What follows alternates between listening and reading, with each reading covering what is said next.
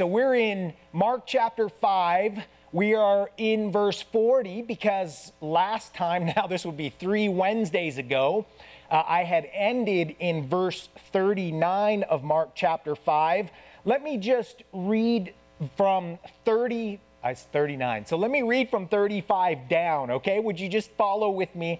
I'm going to read Mark 5, beginning at verse 35. It says, "While he was still speaking, there came from the ruler's house some who said, 'Your daughter is dead.' Oh, why trouble the teacher any further?" But overhearing what they said, Jesus said to the ruler of the synagogue, "Do not fear, only believe." And he allowed no one to follow him except Peter and James and John, the brother of James. They came to the house of the ruler of the synagogue, and Jesus saw a commotion, people weeping and wailing loudly. Verse 39, "And when he had entered, he said to them, 'Why are you making a commotion and weeping? The child is not dead, but sleeping.' Verse 40, and they laughed at him. But he put them all outside and took the child's father and mother and those who were with him and went in where the child was. Taking her by the hand, he said to her, 'Talitha cumi,' which means, 'Little girl, I say to you, arise.' And immediately the girl got up and began walking, for she was 12 years of age.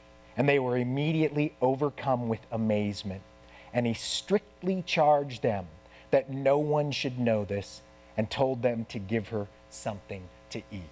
Yeah, like they're just going to sit there and say, "Okay, Lord, thanks for raising our child from the dead. We're cool. Let's go eat." That would be pretty exciting stuff. And a story that you would think was going to end sadly. What does Jesus do to those stories, beloved of Christ? Always ends them. No matter what the end is to us, the end to the individual is always joyful. Isn't that what the Bible teaches us? And this is such a great, it's a great example of something like that happened. Of course, it is this incredible miracle beginning there in verse 35, where Jesus was making his way back to the man's house who had come and begged Jesus to come, saying that my daughter is dying, and just wanted to see Jesus come and heal her, raise her, do whatever he needed to do to bring her back to good health. Now, verse 40 is where we would pick up. It says, "And they laughed at him." Now, who were they? Now, these were professional mourners. In those days, it was very common that in a funeral procession or a time of mourning, people would hire professional mourners to come and basically to make a lot of noise. The idea was that the more noise, the louder that the ceremony or the funeral, I should say, was, the more love, the more this family cared. In fact, the wealthier families had more mourners, and it always seemed like they just loved their kids more. And oh, by the way, somebody asked, why even go there? I'll tell you some more background to it. Now, in Jewish culture, bodies once dead were quickly wrapped and prepared for burial. In fact, it would be done by the evening time. So you just figure that when a person dies, the ceremony, the mourning time, has to happen very quickly. And because of that, they have to draw as many people as they can, and they want to make sure it's known that we love this person. And so they actually hired people to come and sort of fill in the gaps. So that's why they had professionals at their funerals. But the problem was that these guys are shedding tears one moment, and then what? The next moment they're dying with laughter. They're laughing at Jesus for the stuff he's saying, and those guys are being paid by this poor, saddened family, and he tells them, you know what? Get out of here. Like, who do you think you are? It's more like, do you know who I am? But that's not what Jesus does here. Not at all. He just says, wait a minute. We have another way of looking at things because I'm God. And one of the things I do is I look at things differently than you do. And that is just one of the most comforting thoughts that came to my heart when I was reading this story. Praise you, God, that you see stuff unlike I see stuff. Because when we do, you guys adopt the perspective of heaven. It changes things. Always remember the perspective of heaven. That's how God sees us. He's got a plan. He knows what's coming for you. He knows what's coming in whatever circumstance. And you know what? If there are some professional mourners, he's the kind of God who could say, you know what? Be quiet, because I got something else going on here. So it says here that Jesus basically, he put them outside. If you, again, you guys know I like to look at the original language. If you look at the original language here, it says, but he put them outside. It's, the implication is that some sort of force had to be used. It's like he doesn't just kind of escort, hey, would you guys come with me so that we could go outside now? It basically says these guys, they were out of there. And it was because Jesus did something to get them out of there. He took the child's father and mother and those who were with him and went in where the child was. The word there is procession. I want you to think about again, you guys, at this moment, here's what I'm trying to do is contrast the earthly or worldly perspective versus the heavenly one, or God's plan. So it's a procession through the home. The implication is, what it implies is that they didn't just walk from outside to the inside and saw the body there. For whatever reason, Jesus had to escort mom and dad through some passageway or through some broad room so that there was time for them to consider what was happening before they actually went to go do whatever needed to be done. And I thought that was also it's something to ponder. This is the worst thing that a parent could possibly consider, the death of their child.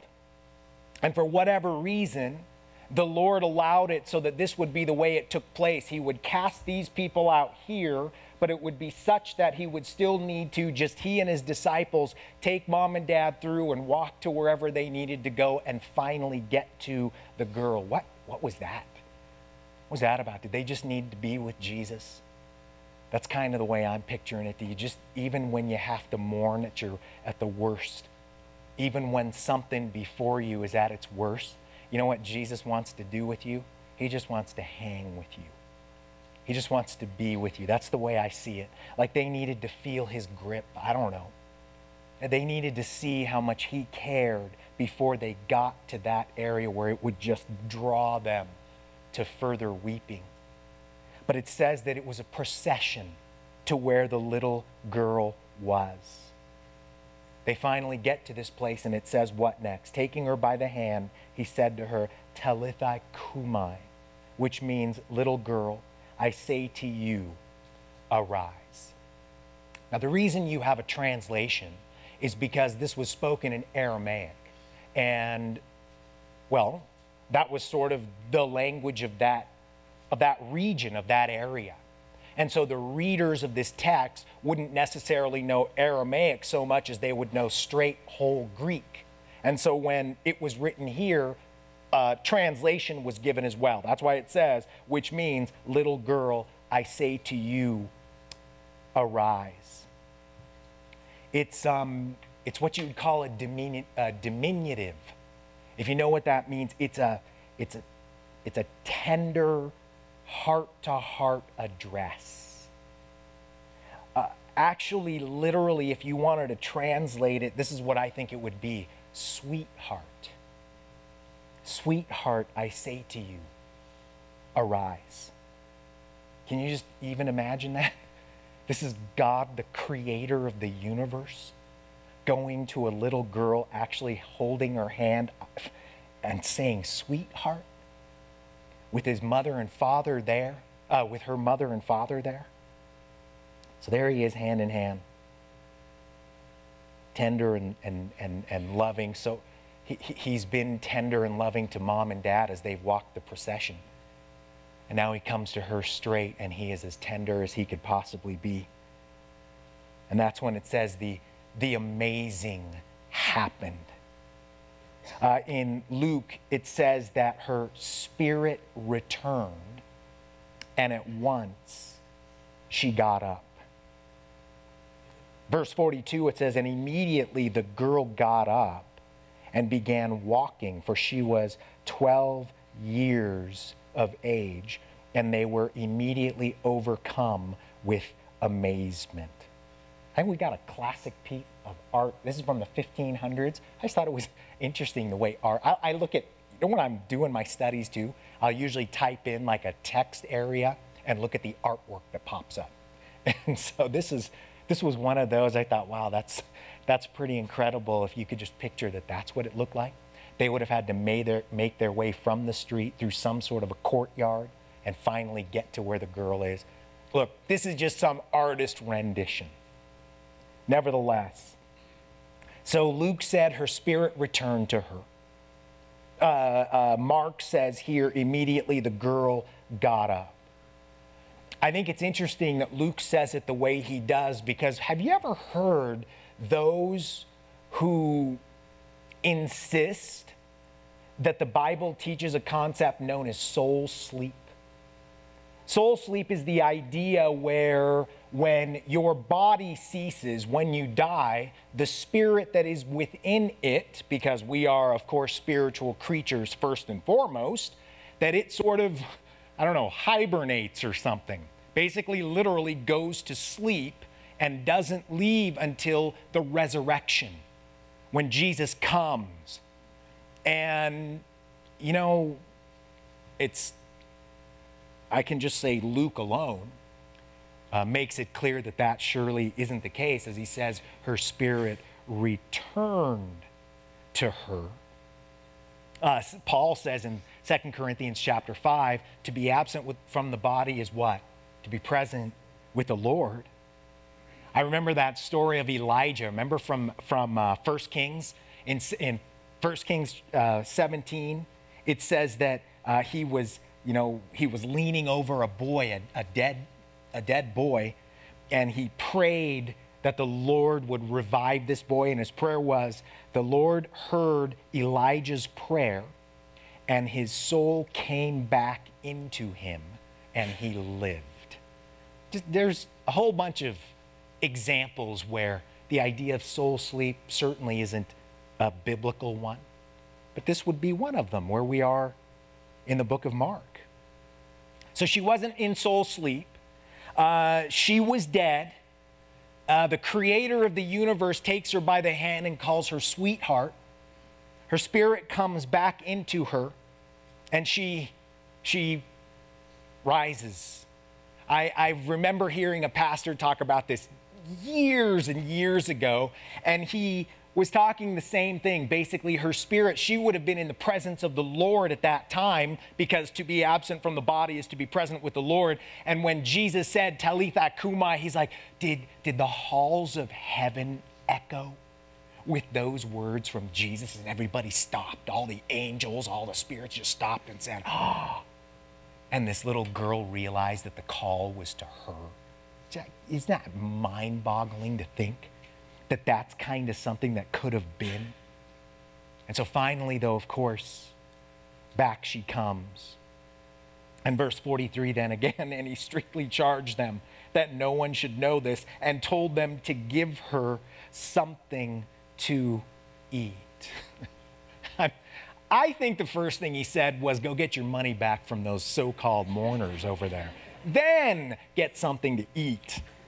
But really, you know what struck me here was Jesus' ministry. Think about this, you guys, okay? So Jesus' ministry, he's through 4 Gospels that we have in the Bible. We say approximately 3 years, give or take. In all of his recorded miracles, the one that he did the least, at least recorded, was raising people from the dead. Did you know what the most is, by the way, if you want to take a rough count? Healing the blind. That's number one on his list. So he raises people from the dead a total of 3 times. 3 times. There was this one here, the young girl, in Luke chapter 7, where Jesus goes to Nain and he raises the widow's son. And then in the small town of Bethany, remember Lazarus? That was 4 days he waited until he finally got there and said, yo, Lazarus, come out. Interesting kind of, what's the similarity? I was thinking, what is a similarity? If he only did it 3 times and these are the 3, what about this? He raised an only daughter, he raised an only son, and he raised an only brother. And then I thought about it in this sense. Soon, the only Son of God would be raised from the dead. It's kind of cool the way stuff just works out. I know by no accident. Why did Jesus raise those 3? In other words, they're dead. To be absent from the body is to be present with the Lord. Why bring them back? You know, was it for their sake?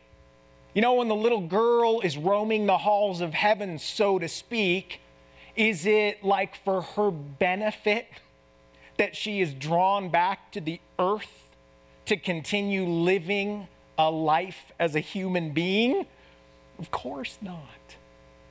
Who'd want to come back from bliss to heartache? Who'd want to come back from a place where Jesus himself roamed, where God the Father was on the throne, versus that place where there's heartache and sadness, where there's pain and suffering, where my kids would go their school and homework? Why would anybody want to come back to a place like this when there's heaven?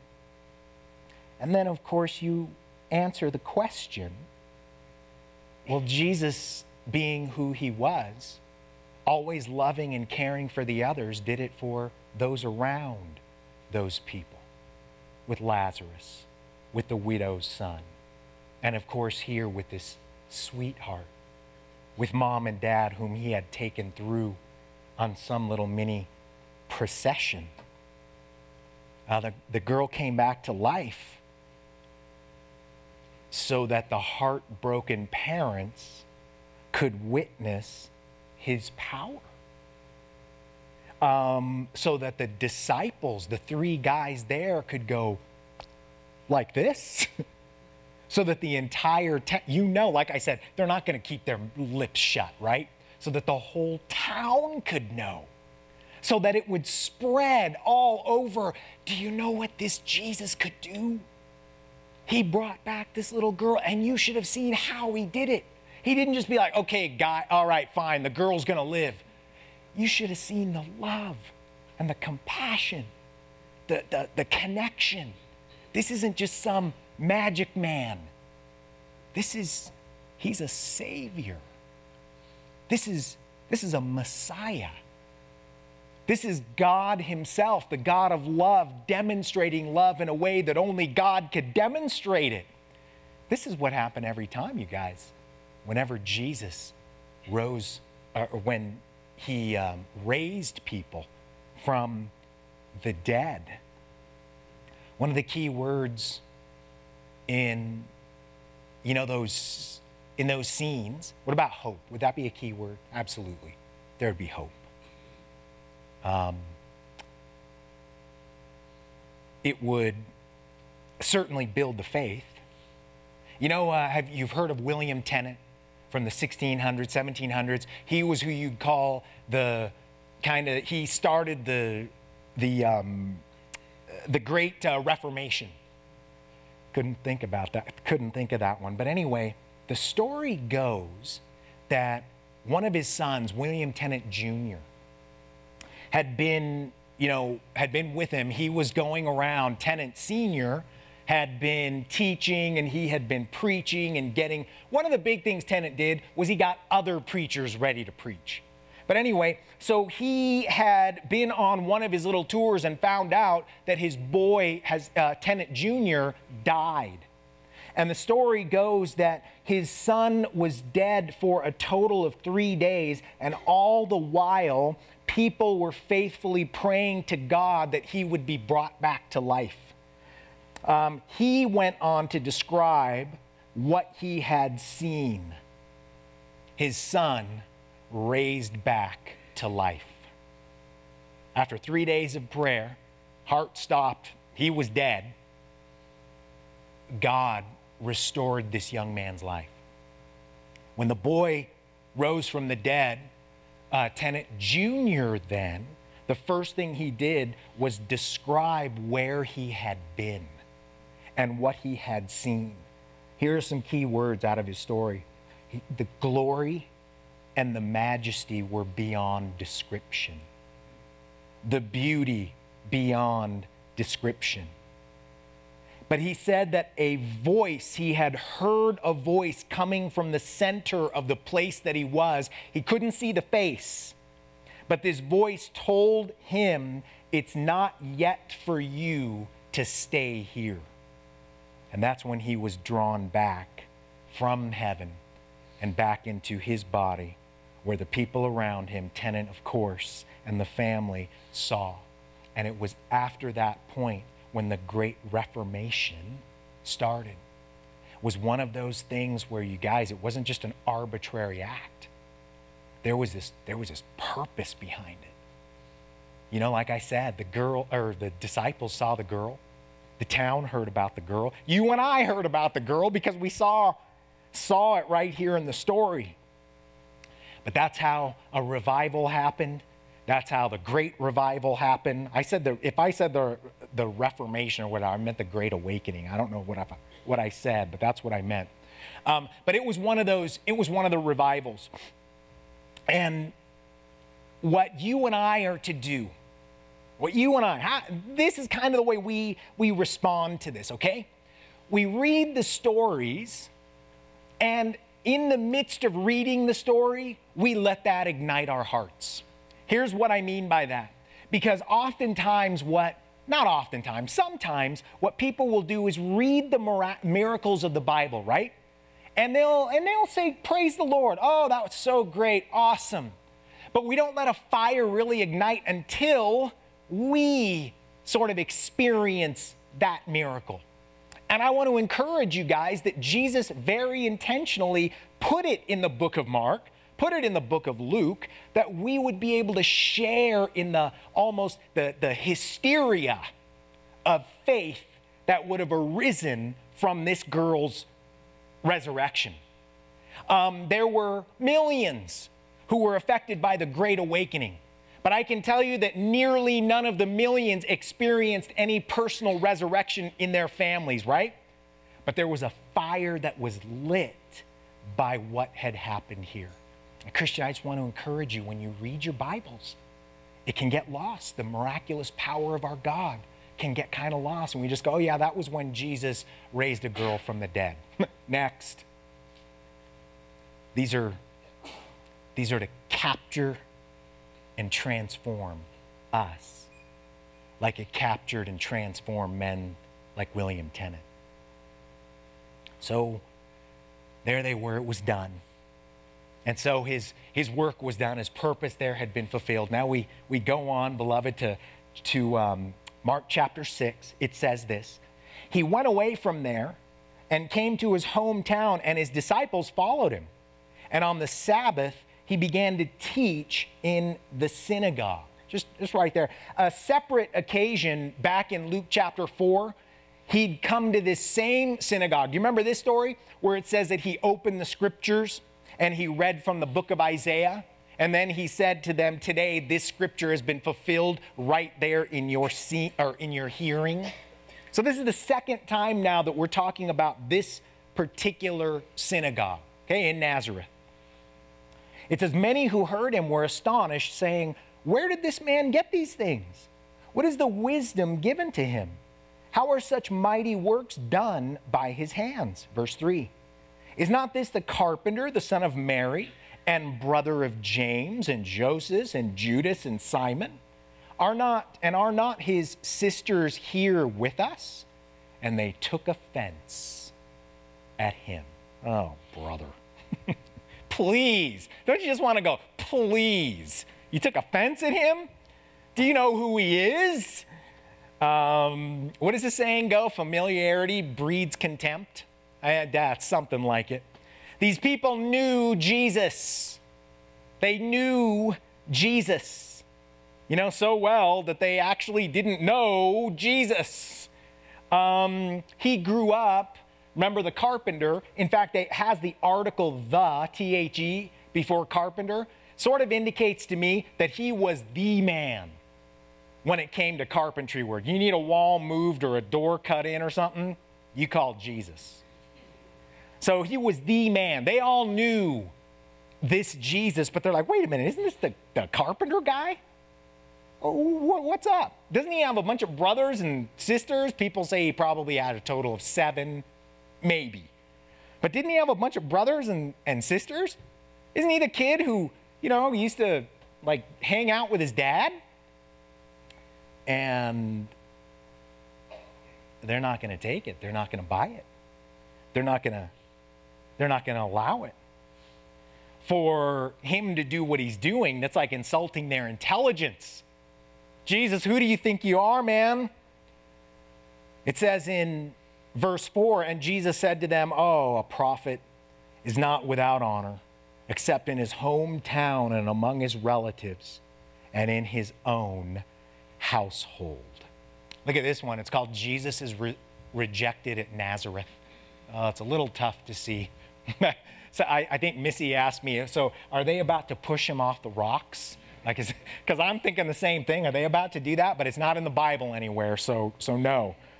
But that's kind of the thing that came to this artist's mind. Jesus says several times during his ministry, a prophet is not without, I think there's 3 recorded times. A prophet is not without honor except in his hometown and among his relatives and in his own household. I can't catch a break from people who think they know me.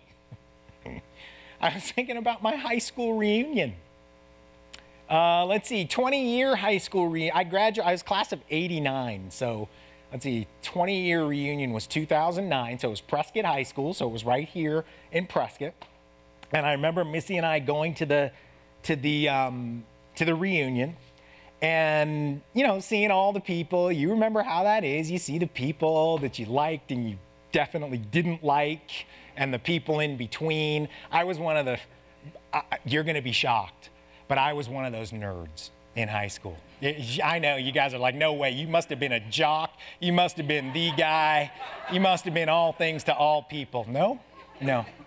I was one of those geeky nerds. And so anyway, so I remember going up to one of these girls. I had known her since 4th grade at Miller Valley School. And she asked me, she's like, yeah, Raj, how's it going? What are you up to? And I remember, kind of answering, and I said, yeah, you know what? I'm the senior pastor over at Calvary Chapel of Prescott, over there on Highway 89. Like her jaw literally dropped to the ground. And she didn't want to be there when I told her this, She'd expected me to say I was an engineer, or a doctor, or I owned a couple of 7-Elevens or something where, it seemed like I was successful or something. It's like, oh, a pastor. That's really nice. God bless you. But it was kind of that scene in the reunion. Nobody thought that this kid would be a pastor. No, I was like one of the staunch atheists of the school. So to think that I was going to be a Christian, I was the guy who'd always insult the Christians first. And they're hearing me, and all these jaws are on the floor as I go through the room, you know. Everybody can't believe what has happened to me because they think they know me. No. Got a lot of those. No. No. Come on. No. You ever had that kind of stuff happen to you? Oh, Christian, I know you have. What about with the family? Oh, I remember that. I loved them, and I wanted to tell them all about Jesus, mom and dad and uncle and auntie and cousin. I wanted you to know that I fell in love with Jesus, and I'm saved, and so I of course I hand them their Hindi Bibles, because I bought Bibles in their language just for them. I'm like, what is this? What is this? And I explain it to him. I said, you know what, it's a Bible. That's what I now read, and that's kind of what I base my life on. And now this is going to be easy for you to do the same thing. I think those Bibles turn out to be kindling for like fires, you know what I mean? I don't think anybody actually opened one up and read it. They thought they knew me. And they weren't really willing to listen to the new me and hear what it was that I had to say. And it was a bummer, huh? Because I know you've had the family experiences as well. I was thinking about something Paul said. Okay, it won't be on the screen, but it's 2 Corinthians chapter 5. Listen to what he says to the Corinthian church in verses 16 and 17. He goes, "From now on, therefore, we regard no one according to the flesh. Therefore, if anyone is in Christ, he is a new creation." You know what Paul is saying? Saying, when you, beloved of Christ, receive Christ, in essence, you get a new pair of glasses. You get this pair of glasses that can like penetrate right through to the heart and see the inner man. You're able to see things from a spiritual perspective first, and then the human perspective sort of falls on top of that. But Paul implies, therefore, that if you don't have Christ, you don't have these glasses. And so you can't tell, you can't see. So if I would have walked up to one of you and said, "Hi, my name is Raj, and I'm a Christian," you would have absolutely said, "Dude, you're right, you are." I didn't mean that to be so loud. "Dude, you're right, you are, and so am I." And I'd have been, "You know what? You're right, you are." But when it's not that way, then the people can't see them. When you're indwelt by the Spirit, that's kind of what I mean when I say your pair of glasses. When you're indwelt by the Holy Spirit, which every Christian is, God gives you this discernment. He gives you the spiritual filter. And I think that's what you see not there in that Nazareth synagogue. That's what you see not there at my high school reunion. That's what you see not there when I go and I practically weep, hoping that my family will listen and get it. I think that's what's not there. But it is here. And you wept. I'm looking at some of you. You've already told me your stories. I was trying to tell my son, and he doesn't want to have anything to do with me. We text every 2 years because I'm a Christian, and he's off doing his own thing. I know. But nevertheless, would you please notice this? At least Jesus went. At least Jesus went. He knew that he was going to be the object of this sort of criticism. He knew he was going to be the object of those who would actually have absolute scorn and practically would throw him off the rocks. And yet he did it anyway. Because that's our call, right? Are we supposed to let any sort of fear keep us from doing it, or even the possibility of rejection? Because how many times has that held you back?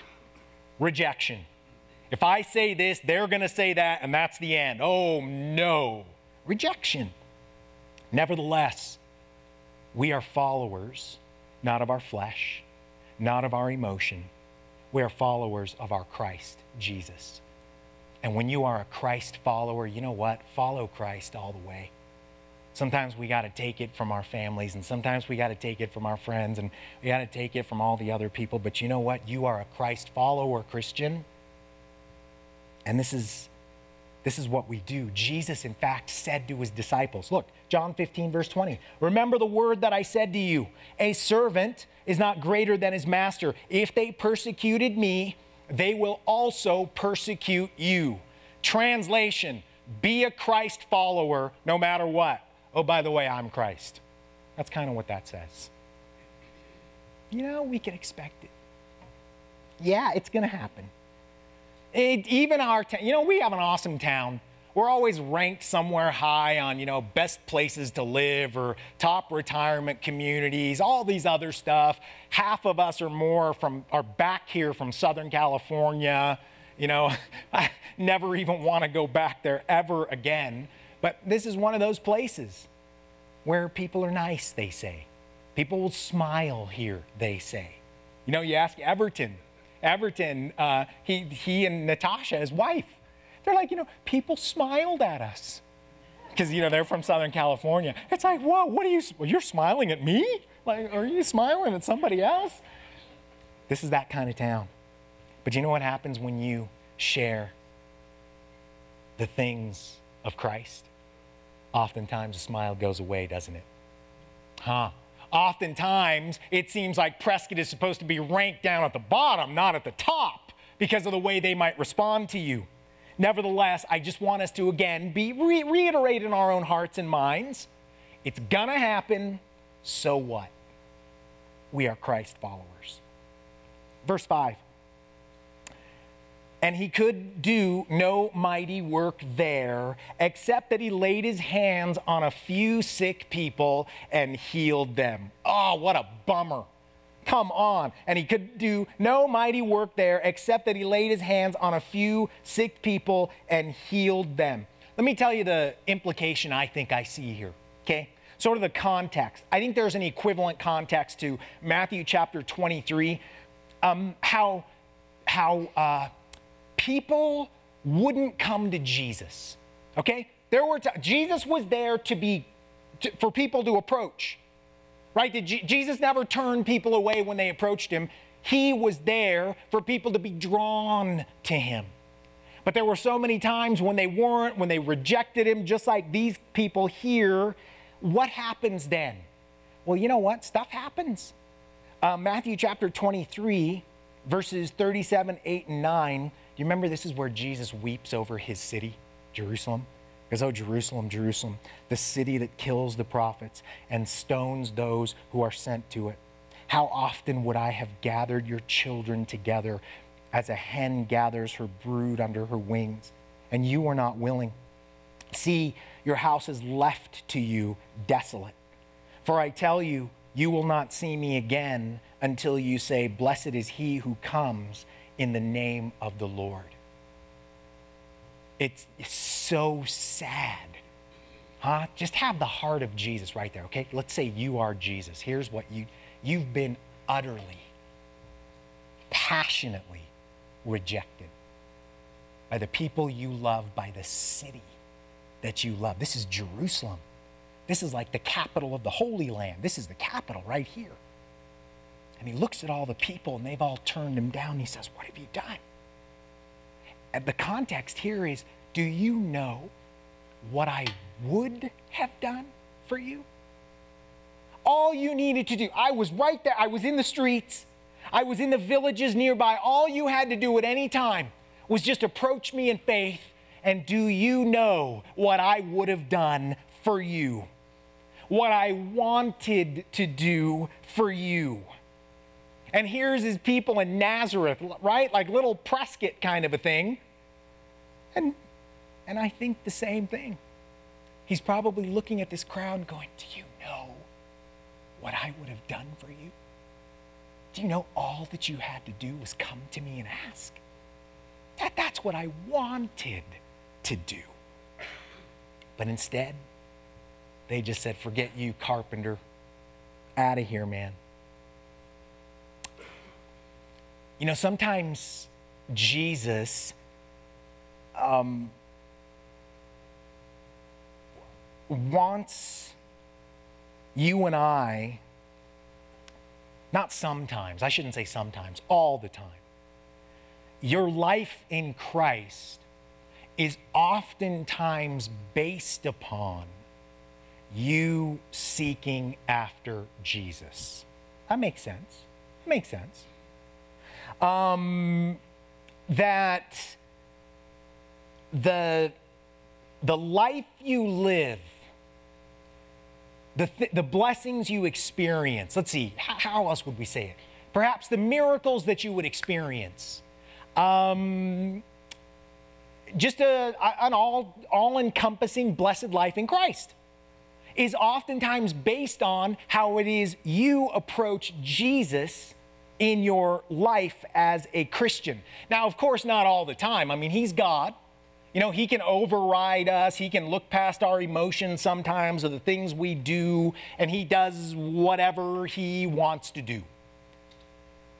But you know, I mean, here's an example. What about the paralytic? Remember who was lowered through the ceiling? Remember that, through the roof? I was remembering how the paralytic had no faith. It was the four guys, his friends, who dropped him through. Not dropped him, lowered him through. Whoa! Good thing he couldn't get hurt any worse. But, so there he is. And Jesus doesn't care that the guy doesn't have faith. Jesus, He honors their faith. So yeah, Jesus can override us personally and still bless us. God can still do that sort of a thing because He is the sovereign God. Nevertheless, He wants you to not reject Him. Nevertheless, He wants you to have sort of a proactive relationship with Him, not a reactive relationship. And this can get a little dangerous, Christians. We live comfortably. It's a comfy culture we live in. Yeah, I know, got a couple of bumps and hiccups here and there. But this is paradise compared to about 90% of the world's population. And unfortunately, what this sort of a lifestyle does is it draws people to reactivity rather than proactivity. And Jesus has so much work to do in His people. And people that Jesus wants to work through, they're not supposed to be reactive. They are supposed to be seekers. That's what you and I are supposed to be in our lives in Christ. How have you been seeking the Lord as of late? Let's just say you were supposed to write down, if I said, okay, so tell me, what is it that you've been going after God for?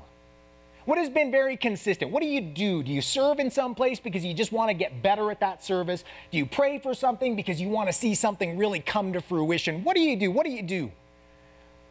Because unfortunately, there are some people who go, well, let's see. I prayed that cop didn't see me speeding.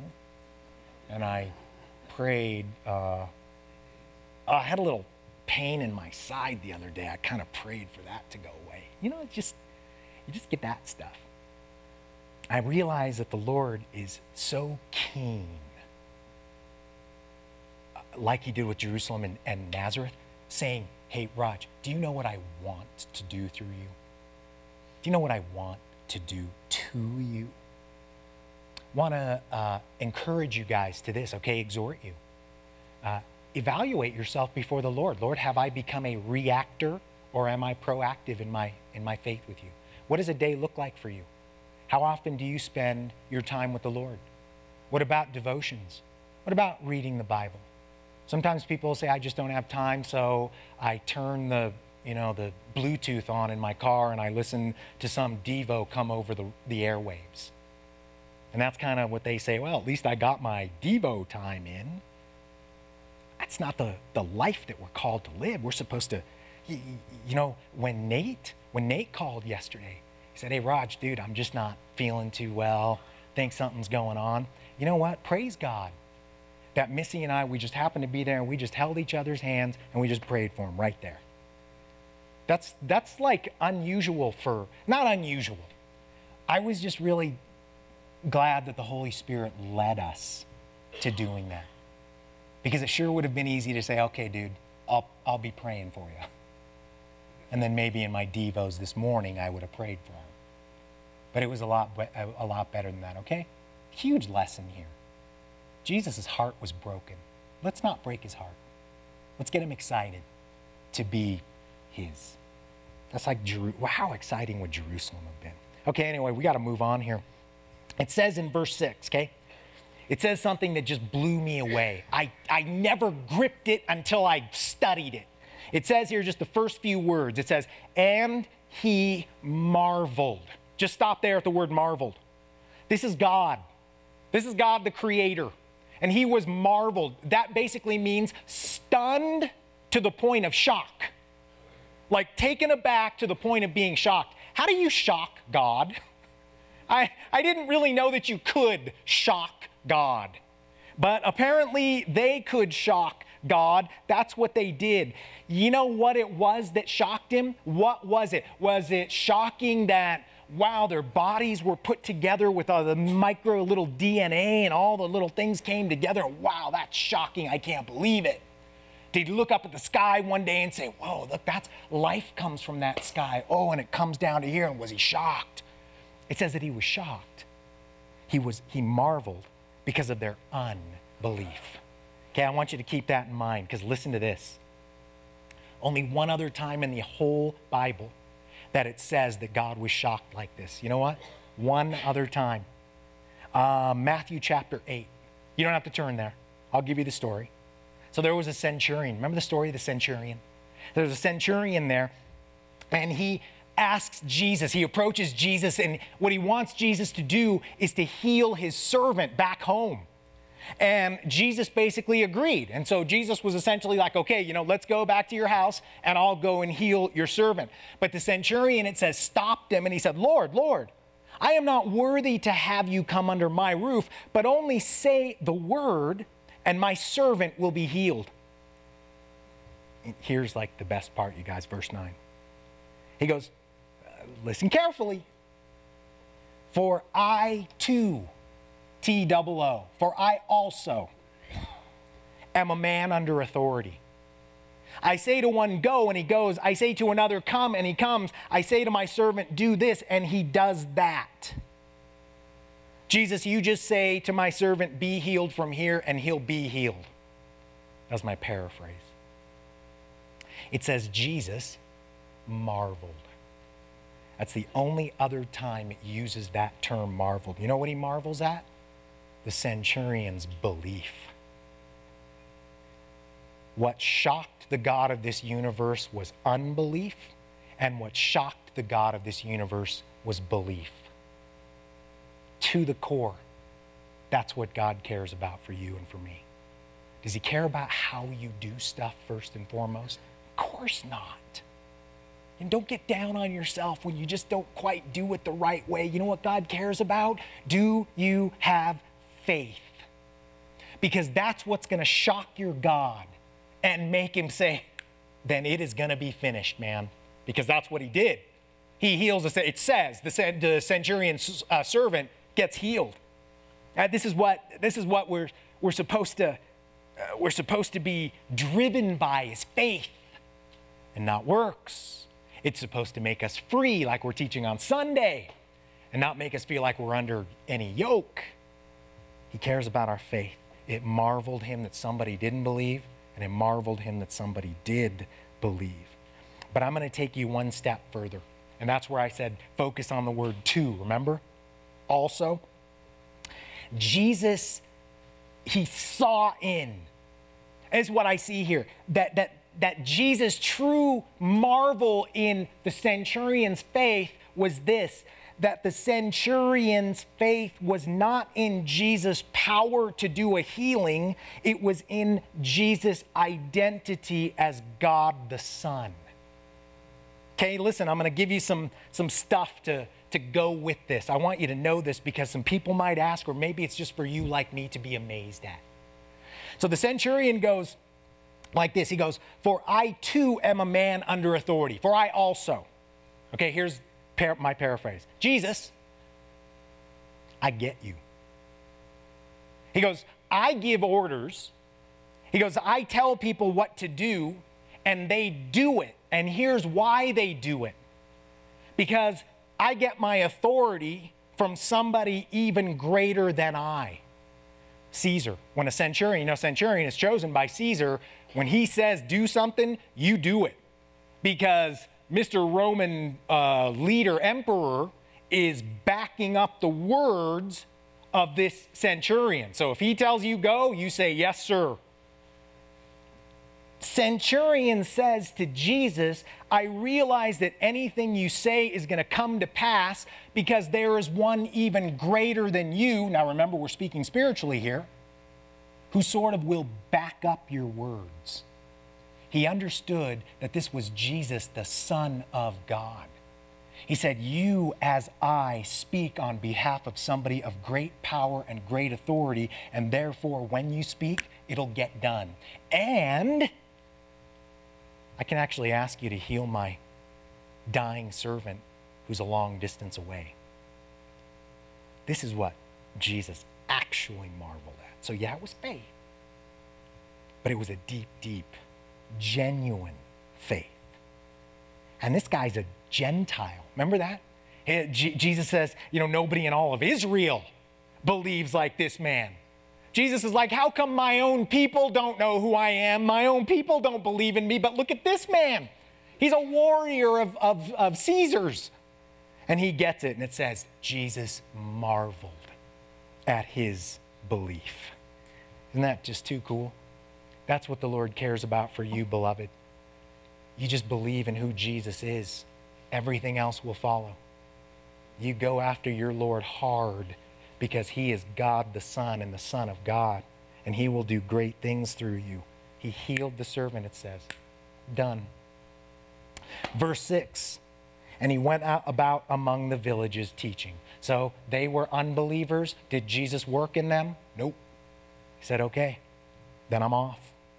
So he leaves his hometown, verse 7, and he called the 12 and he began to send them and gave them authority over the unclean spirits. Little Greek here too. Pretty fascinating. So send, okay, send. It says, and he called the 12 and began to send. That's apostello, where we get the word apostle. Apostle means one sent. So Jesus sends these out by his commission. O disciples of Christ, who are also sent from him.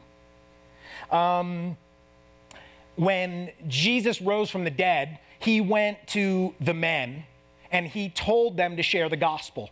And he told them to make disciples. All authority, this is Matthew 28, all authority in heaven and on earth has been given to me. Well, what do you know? The centurion got it right. All authority in heaven and on earth had been given to me. Therefore, go and make disciples of all nations. So in that quote is the word authority. In Mark chapter 6, verse 7 is the word authority. Some of your Bibles might say power. And the Greek word there is not dunamis, because a lot of times we'll say, wow, we got the power of God. That's the dunamis, the Holy Spirit power, right? From Acts chapter 1, when it says the Holy Spirit came upon them. That's that dunamis, dynamite, man, we can go get them kind of power. This is a different one known as exousia. And the reason, what's so compelling about this is it means a power that's right to ownership is the king's, okay? It means the right to its ownership is the king, and what the king does is he allows or he bequeaths that right to one of his servants. It's different because in you and I, dearly beloved of Christ, it's the dunamis power. It's the Holy Spirit in us. And this exousia power, it's Jesus saying, you know what? I'm going to continually kind of be your fuel. And I'm just going to kind of keep on keeping on. The verb is, imperfect. And imperfect means continual. You know, it's not one time and it's done. It's imperfect means it's got to go on and on and on and on. That's what the imperfect verb does. And he goes, so what I'm going to do is I'm going to give you the power that you need. And oh, by the way, the power is going to keep coming. As you need it, don't worry, I'm supplying it. Now, why does he do that? Because the king gets exclusive right to this power. It's kind of like it has to be done that way.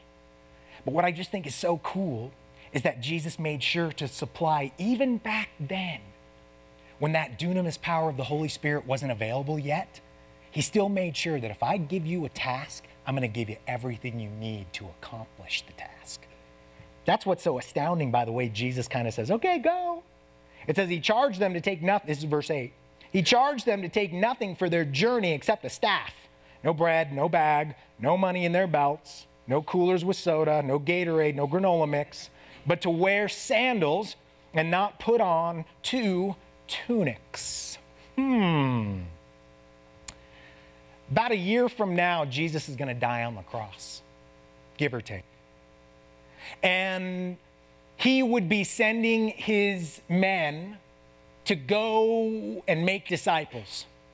Some of his men would become missionaries. Some of his men would flee for their lives because people wanted to kill them. And what I see Jesus doing here, you guys, is training his people to be his people. Remember we talked about being Christ followers? When I think Jesus says, don't take this, don't take that, don't take the other thing, I think what he's saying is, just remember, anybody who follows me only needs me. That's the whole point of him saying, don't take anything. Oh, and by the way, you've got this exousia power, so you're good to go.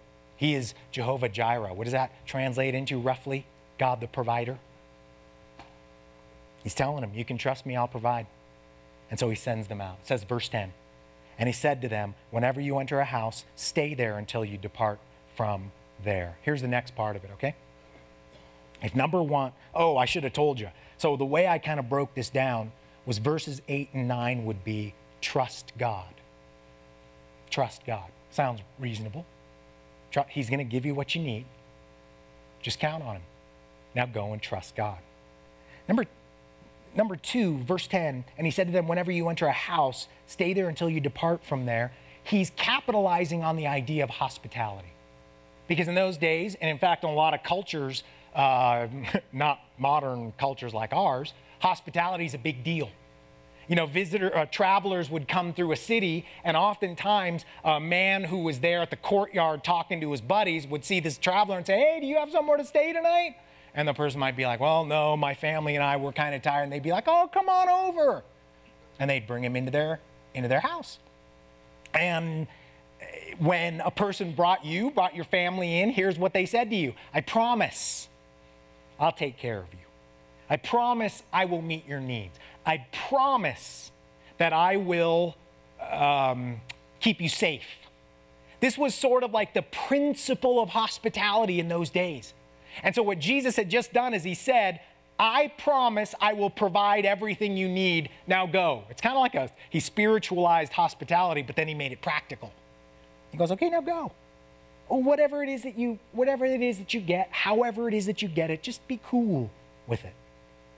If they're going to serve you peanut butter and jelly sandwiches for dinner, hey, at least you got food, you know? Don't be like, oh, they got some T-bones on the grill next door. I'm going next door. You say, I'm cool with these sandwiches. The idea is contentment, okay? So if you're going to trust in God's provision, be content with what he provides. That's kind of part 2 of all of this. Guys, again, we live in a culture where it's so easy to want, isn't it? So easy to want more. Oh my goodness. So easy. This isn't good enough. I got to have more, whatever else. And the Lord teaches you and me, make it a lifestyle. How do you make contentment a lifestyle? What does that look like? What does a lifestyle of contentment actually look like? And you know what I'm so sad to tell you guys? Don't look at me. If you want to know what a lifestyle of contentment looks like, I mean, I'm content a lot, but I'm discontent sometimes too. And I'm kind of bummed that I have to be that way. Not have to, choose to be that way. Jesus talks to all these people in Matthew chapter 6. He goes, therefore, do not be anxious, saying, what shall we eat, or what shall we drink, or what shall we wear? For the Gentiles seek after all these things, and your heavenly Father knows that you need them all. But seek first, look here, he says it. I'm your provider, man. I'm the one who's sending you on a task. He goes, but seek first the kingdom of God and his righteousness, and all these things will be added to you. I'm going to summarize in one sentence kind of where I went with this. Okay, look on the screen. Discontentment brings distraction. Hey, remember what Jesus just said? Seek first the kingdom. When we're discontent, guess what isn't first? The kingdom. Discontentment brings distraction. However, contentment brings action. What does it do? It keeps number one, number one. I don't have to worry about all this other stuff. So you know what I'm zipping right to? The stuff of the kingdom. So when we're discontent, we get distracted and we go all over the place. But when we're content, we're like, God, send me. Here I am. Send me, I'm going. And then he goes, okay, good, because I got some power for you. Now take it and go. This is what the Lord desires of all of his people. Verse 11, and if any place will not receive you and they will not listen to you, when you leave, shake off the dust that is on your feet as a testimony against them. So let's say you were one of those pious Jews. You're one of those, oh, holier than that. Well, you're one of the religious Jews. And if you went to nearby, Lebanon or Syria or one of the countries nearby, when you came back into the Holy Land, you took off your sandals before you got to the, over the border, and you kind of did this. You got all the dirt off, you put them back on, and you stepped in to the Holy Land. They didn't want to get any unholy dust on their holy nation. In Matthew's account of this, okay, Luke's account of this, it adds to the to what Jesus just said. This, okay, this will be on the screen. I want you to read it because it's actually very crucial. And I think, based on my research, I think this is in the original papyrus, the scrolls. I don't know why it's not in the book of Mark, but I'll just go with it because they're the pros and I'm not. Anyway, Matthew chapter 10, verse 15. Truly I say to you, it will be more bearable on the day of judgment for the land of Sodom and Gomorrah than for that town. Why is that so key? That's so key because what Jesus just did was say this. My message is absolute. There is no compromise. There's no gray area. When a person receives the gospel message, they have one of two things they can do. They can accept it and they will have eternal life, or they can reject it and they will have eternal death, which means hell. He says, so this is symbolic of get the unholy off then and get back to the things of holiness. Beloved, we are supposed to share. We are supposed to, make ourselves available in, I got to be careful when I say this, the unholy areas. But I think you understand contextually now what I mean. You do have to get in on them. But I just want to encourage you to this. You're there for a purpose. You're there to try to spread the holiness. You want the gospel message to be known. Now, what they do with it, again, you guys, that's just got to be their call.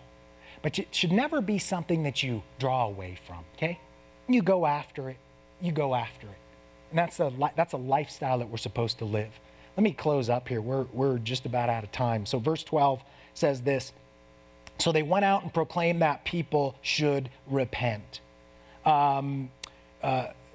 Metanoeo is the word. It means basically a change of mind, a total flip. That's what repent is. And so what the Lord was basically saying was they knew what was expected of the people they ministered to. And that's something for Christians to remember now. Remember, when you are sharing the gospel, when you are befriending, when you are loving people and trying to influence them and whatnot, you are looking for repentance on their part. You do want to switch.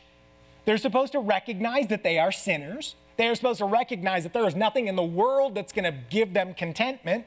They're supposed to recognize that they'll go to hell if they don't receive Jesus. Now, you're going to put it in a really nice way, but you're still going to say it. And then you're going to try. You're going to pray. You're going to want to draw them in to flip a U-turn spiritually and give their lives over to the Lord. That's what he was doing. And they cast out many demons and anointed with oil many who were sick and healed them. My one sentence translation to myself. Great things happen through God's people when they rely on God's power to carry out God's will. Does that kind of sound like a good summary of what we've just read? Let me read it again. Great things happen through God's people when they rely upon God's power to carry out God's will. Amen? Let's pray.